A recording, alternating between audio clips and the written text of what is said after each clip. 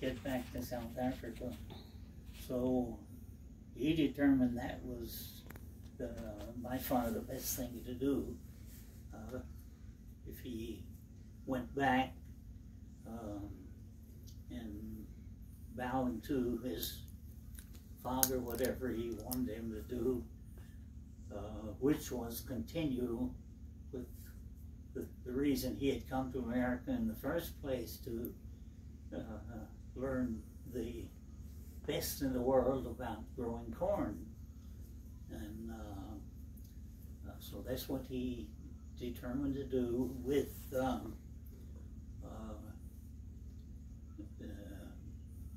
determination that he could talk my mother into then coming back to South Africa. But 1930, when he left, she just waited for 6 months and filed for divorce. Actually paid for his lawyer too, to make sure everything was totally clear. And that was his exit back to South Africa. Now they interesting that they wrote back and forth several years up into the 30s. In fact, they actually continued writing until she wrote to him that she was getting married again, which she actually never did. But for several years, they were very loving back and forth. He continually urging her to come to South Africa, and she continually told him that she had no future in South Africa because of the way his family treated her.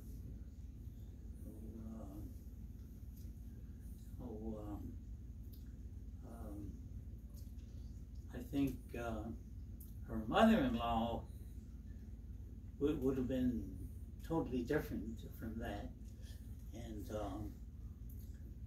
he actually died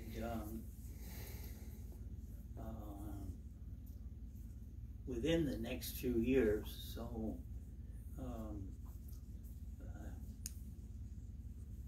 might have been far better, especially after her father-in-law died. But by then she was determined. She wanted her children to be Americans, and so that's the way it was. Although my younger sister, having never had a date in her life, got very diligent in going to the library when she was 17, and ended up the librarian, who was 25, bouncing from a failed relationship, and ended up with a rebound, and my 17-year-old sister married this 25-year-old, and she had already begun a correspondence with my father, and especially his new wife. At this point they had 3 little boys, and her mother-in-law invited them to come with her payment to South Africa for a visit.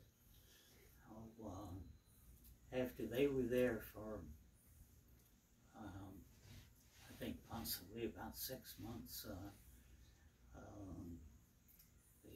began he wanting to get back to America, my father gave each one of them jobs to do. My sister's husband was supposed to get some cattle ready for market, and he gave his sister a job cleaning out everything in his office. And he told her just throw everything out and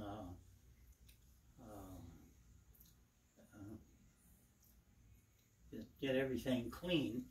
Well, as she looked to throw out all these old letters, she found several years letters of my mother, which she decided was very much worth saving, and she made copies.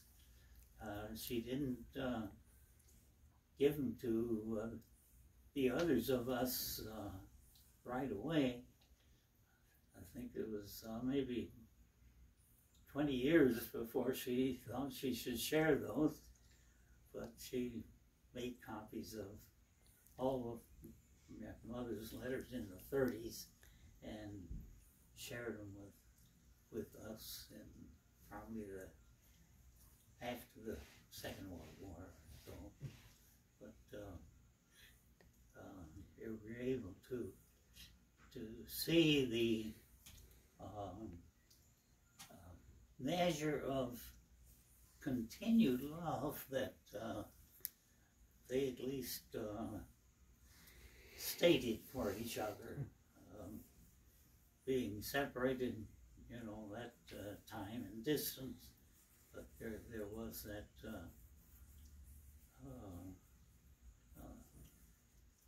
continued effort by my father to get my mother to South Africa, and her insistence that she had no future in South Africa, and especially wanted her children to be Americans. So that kind of brings us up to the Second World War. Hold on a second before you get to that. You said to me that you were the only, you didn't know any other children your whole childhood or high school, all of your schooling, whoever, he never knew another divorced child, another classmate that was divorced. Mm-hmm. So you can imagine how that was common. So unique. Yes. And they moved around to several different states, and it was never something that he was always kind of they were always the odd ones out. Yes. And it was shameful, you know, because it just didn't happen. My grandma.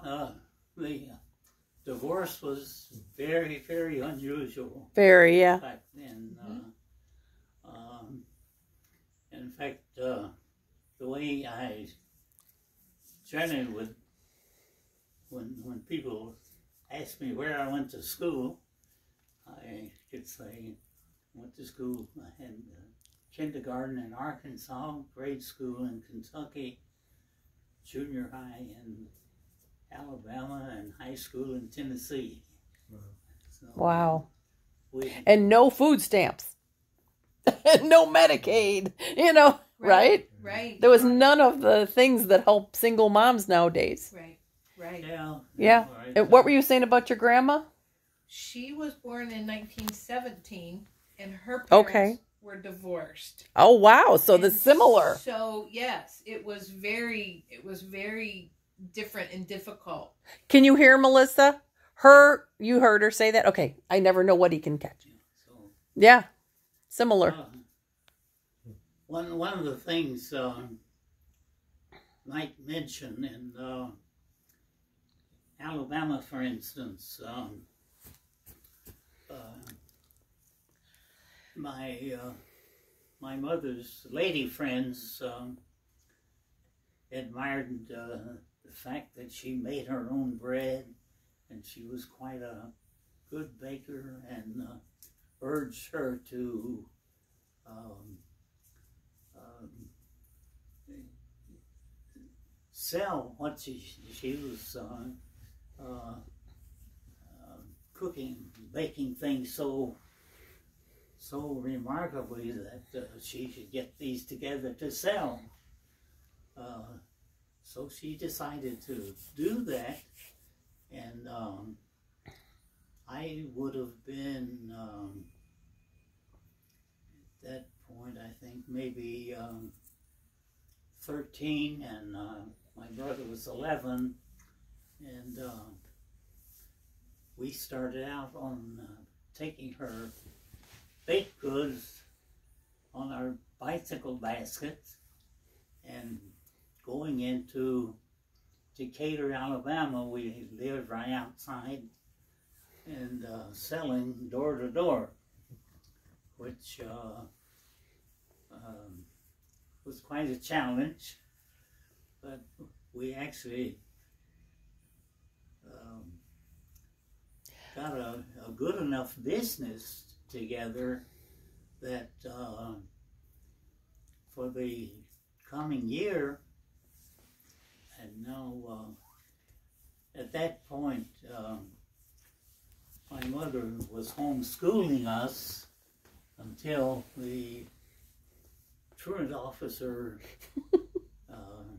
found out that there were 4 kids who were not going to school, and about the last month before summer came, we ended up being ushered into what would have been a junior high. I think I would have been in 6th grade, my sister in 7th, brother in 5th. So that was 1938. You're saying you were 13? That would be 1938, right? Yeah. Mm-hmm. And so it was still the Depression, right? Yeah, it was. So how much did you sell those baked goods for is what my question is. How much did we sell things Yeah. for? Bread was probably 10 cents a loaf, and I know, I'm not sure what we sold, things like rolls and cakes, but we were probably actually a little lower price, and but we did get a successful enough business that we were challenged to go into town and open a combination bakery and restaurant. Now it turned out that the bakery that was the reason for getting in there didn't actually do too well. Our restaurant did fairly well, not enough to keep up with the bills, but fairly well. Oh God. Yeah. I know I was the main waiter for a while, and I would rush from school to cover the business at lunchtime, and then rush back to school. I know at one time I got called into the principal's office to give an answer why I was always a little bit late. I thought that was going to be pretty tough, but when I explained to the principal what I was doing, he seemed to understand, and wasn't at all critical. You know, he seemed to understand that. So this was the school. I'm sorry to keep interrupting, but this was the school that you were made to go to, because otherwise you'd have been working all day at the bakery, probably, right? Well, or was that same period of time? Yeah, at least that's what Saturday was like. Yeah. You know, okay. All-day job now, so. But, well, no, I'm talking about the truant officer who made you go back to school. Was that during that same time? Yeah. Oh, okay. That was. Yep. Yeah. So. And that's something. But, anyway, we.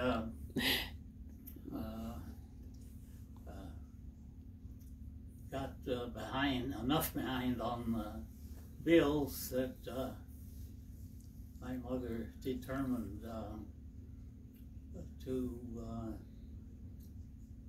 abandon everything and head back for Arkansas, her home in Arkansas.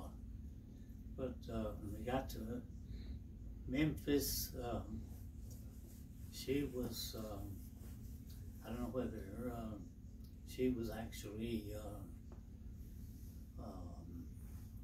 thinking there was a toll bridge across the Mississippi, but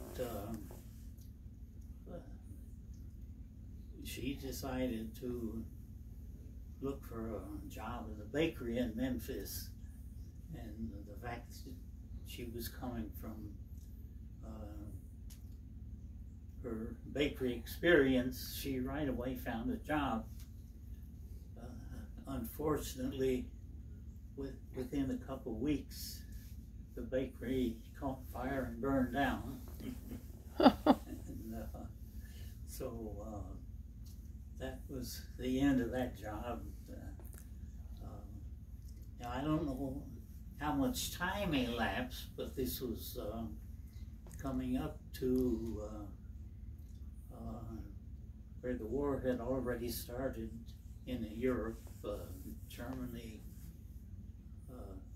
going through every country with lightning speed, and the British barely evacuating at Dunkirk, thankfully saving most of the English and some of the French and Polish fighters.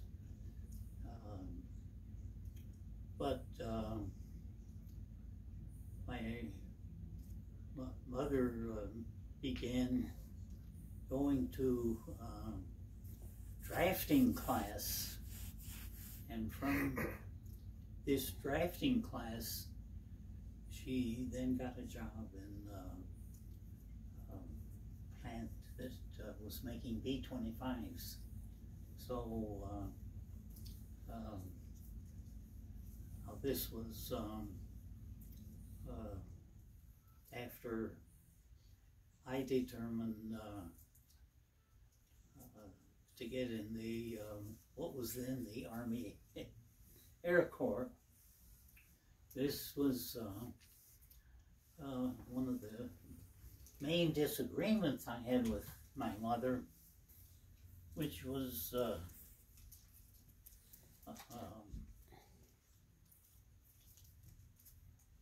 in every mother's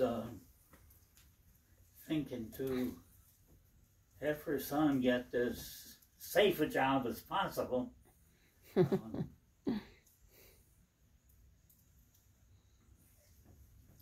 But there was at the same time the Army Air Corps was looking to sign up everybody who could pass the qualifying exam. There was another, what they called college training detachment, which had a promise of 5 months, and this was what looked like at least a 5-month delay before you actually would get into any danger at all. But I was like most other young men at that time. He wanted to fly, and now one of the things that because of a film that had been out where the navigator had goofed up and become lost, and the end of this film showed the airplane flying off into the wild blue yonder with expectation that they're just going to fly until they crashed, so that nobody wanted to be a navigator. But when I got to pre-flight, the order came through that everybody who had made the initial test score that was good enough for a navigator, everybody had to be a navigator. And they made the announcement, you can object if you want to, but they didn't listen to any objection, so that's how I ended up being a navigator. So actually,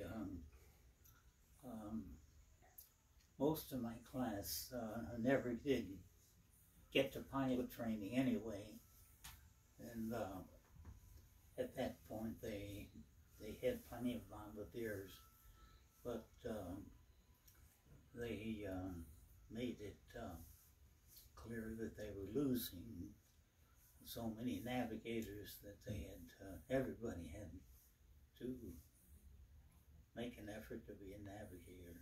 So that's, I ended up getting on B-24 crew and went through training at Boise, Idaho.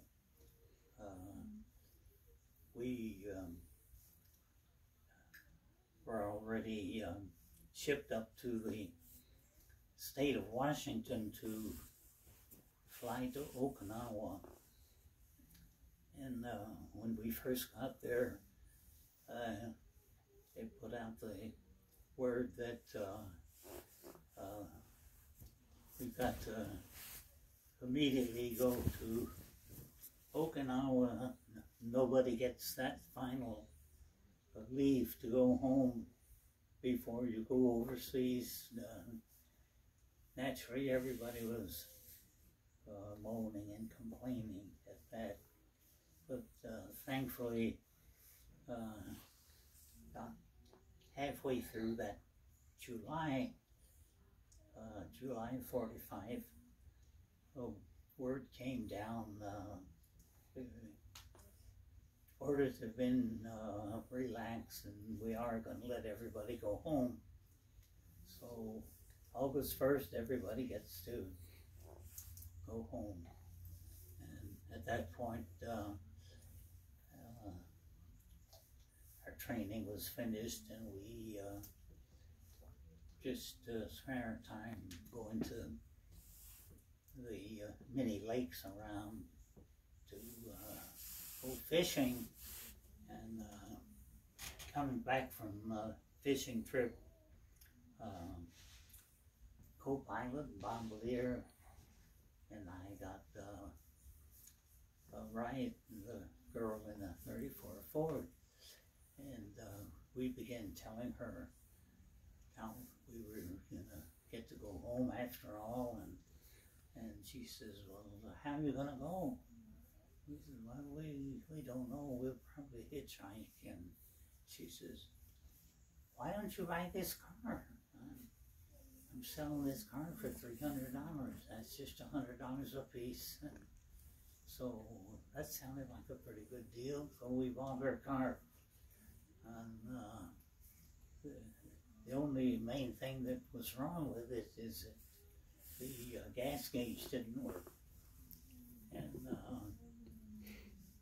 the other two guys said, well, who's going to watch the gas odometer, right? Is that what I have to do? I said, well, I do that all the time. That's no big deal. I said, you know, that's we got no gas gauge on a B-24, but I just keep track of that.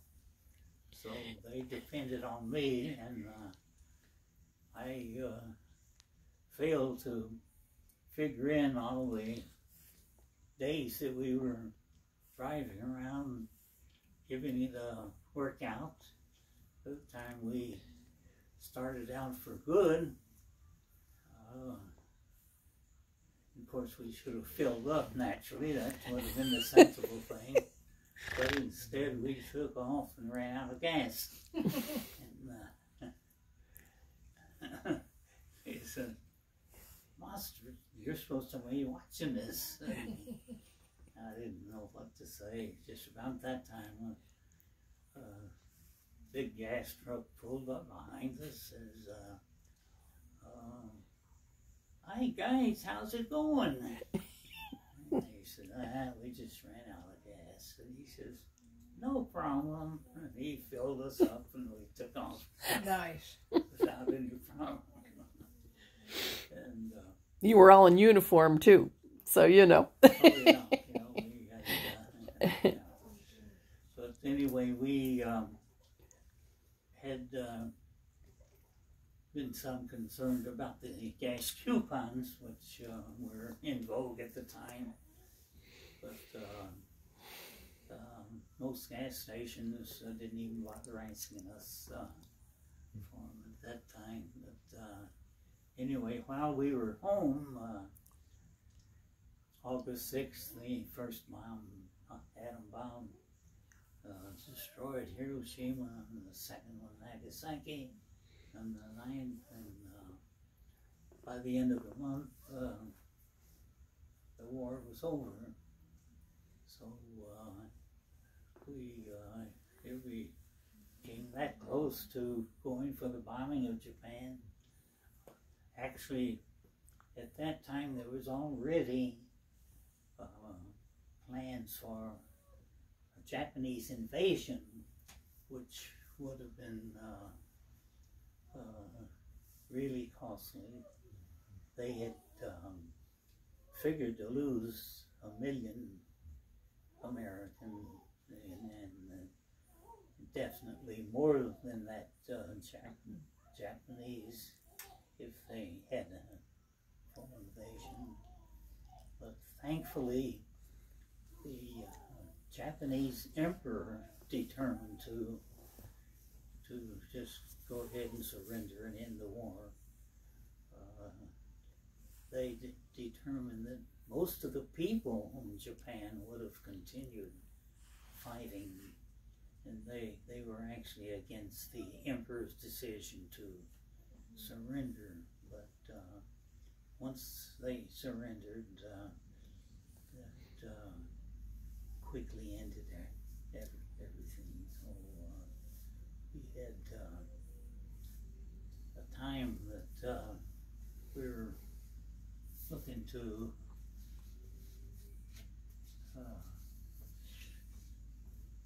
get back and continue everything.